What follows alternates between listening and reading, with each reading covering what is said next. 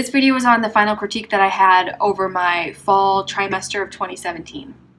So during final critique, you show all the work that you made during the 10-week trimester, and it's a private critique between the student and the two instructors, Matt and Magda. So I have all my work taped to boards and put up on easels so you can see it all at once. I think this is really cool and a good idea to do this so you can, it makes it really evident the progress that you're making, but then it's also easy once you're seeing everything all at once. It really starts to show your strengths and weaknesses. And so for my little pencil drawings that I do on Tuesday evenings, we talked about those, and they said it looks like I get the gesture of the model really fast and easy, which I feel like I do now. But they said that something that I really should focus on is proportions. And so they're always talking about gesture and proportion, always in every critique that I get.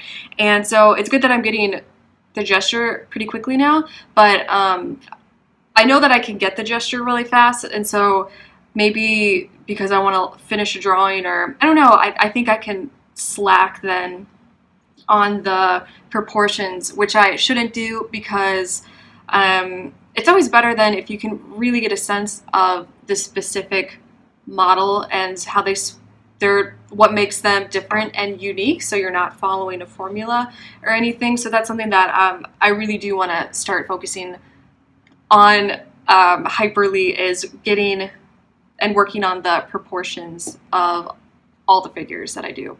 Also, we talked about varying the size of brushstrokes. So this trimester I have been really focusing, especially in my still life, where I have a lot of different materials that I was working with, like a glossy ceramic vase, a wood plank, garlic, carpet. I'm focusing on varying up the brushstrokes with how I'm putting paint down, so it kind of gives a sense of the different materials that I'm painting. But something that Matt specifically has recently pointed out to me is the different size of brushstrokes for getting different size of shapes in a painting.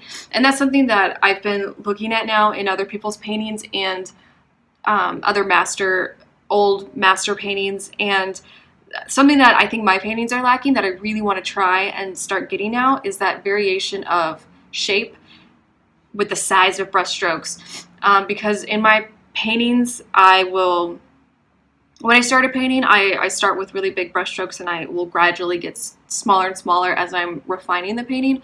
But I think it's really interesting in other people's paintings when I see that they still have a really refined painting, and it's resolved in areas, but even in the highly resolved areas, there is still like a nice big simple shape with bigger brushstrokes that make that up. I think having that variation, not in just how you're putting paint down, but also the size of brushstrokes, can help to make a painting really interesting. And lastly, what they're talking about with me is how I'm really good at finding forms within shapes. So for example, if I have a figure and a figure's shoulders and chest, like everywhere that's like in this area, I can find those forms, and I think I do a really good job of making that look solid and good. But where I do struggle or where it doesn't look as nice, like it might be sloppy technique as well, is where forms kind of meet the outlines and go and transition into shadows. So more the edges of forms rather than the inside forms. And that's something that Magda said, and then Matt and her were both explaining that to me. And it's something that I hadn't realized before, and then seeing all the work that I'd done, that started becoming pretty evident to me, where it seems like the shadow line and transitioning from mostly I guess the dark halftone into the lights, it's kind of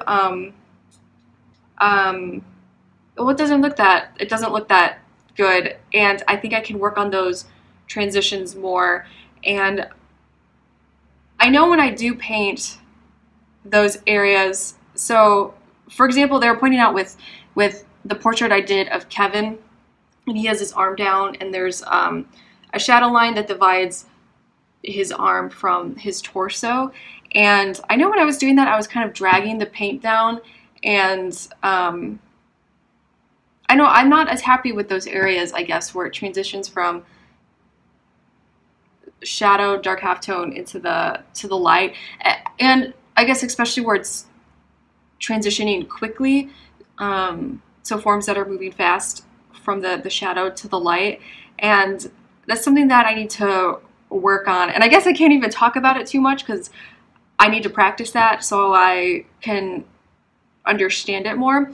But that's something that I'm really glad that they brought up, because it was something that was kind of, I guess, going over my head, and I wasn't even noticing that in my work. But once they pointed it out, I see what they're saying, and so I just got to figure out how to handle it better.